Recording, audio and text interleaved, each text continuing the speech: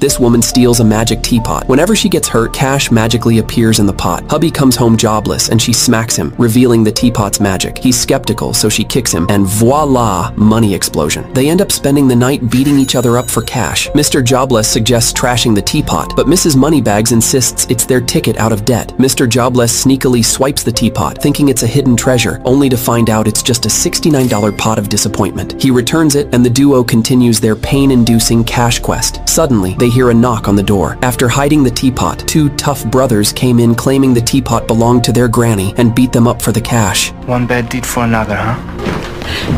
Now, a mysterious doctor shows up, warning them about the consequences tied to the teapot, but Mrs. Doubtful ain't buying it. Later, a skateboarder falls, and money comes out of the teapot again. She realizes it works with other people nearby. Come on, push! Security! Who the hell are you? Greed consumes the couple as they chase the almighty dollar.